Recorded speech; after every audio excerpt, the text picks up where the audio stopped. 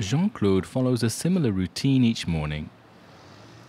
He starts by watering the flowers on his balcony. It's a moment of calm for the retiree who used to work as a chef and who's serving a 10-year term for identity falsification. Each time this subject comes up, I want to hide behind a cupboard because I feel so ashamed. But maybe at the time the judges decided the sentence was necessary to get the message into my skull. Jean-Claude serves his sentence outside prison walls, at home. Here, he's going to an appointment with his prison advisor. The interview is part of an open custody agreement.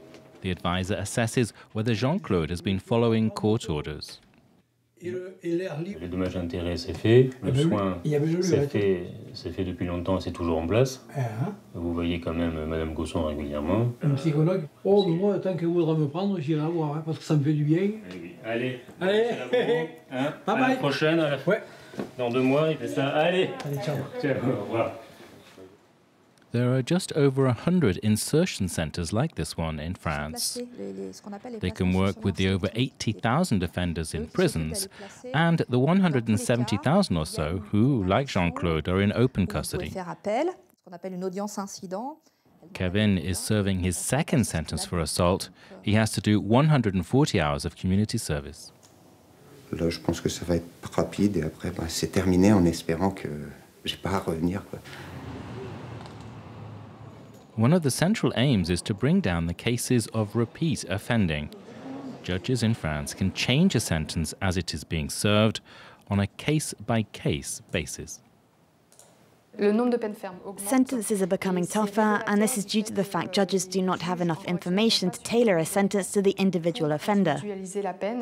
Judges need to know more about a person's personal situation, his or her family, housing, their work situation, to be in a position to make other sentences than prison. Sullivan has found a job in a fast food restaurant. He has got a permanent for-life contract, which means he does not need to serve his 8-month sentence for robbery behind bars.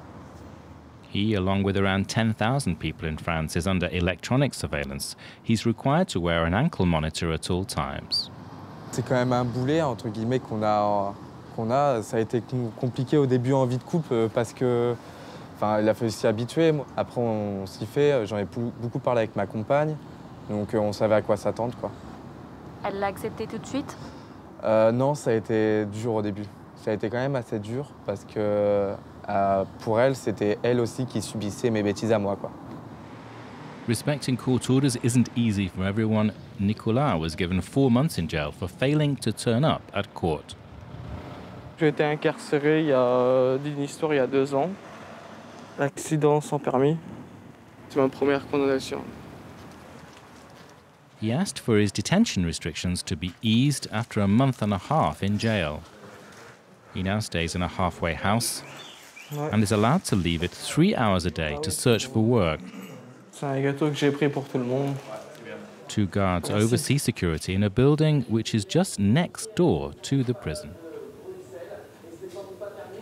On est face à des détenus tout pareil, mais c'est plus.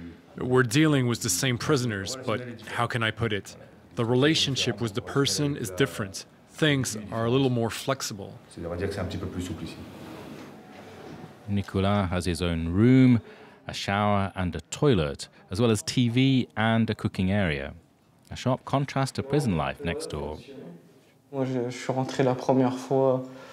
J'ai fait 1 mois et demi en cellule entre 4 murs. Je peux vous dire que c'est compliqué. Il n'y a pas de... Après, les gens ils jugent comme ils jugent, mais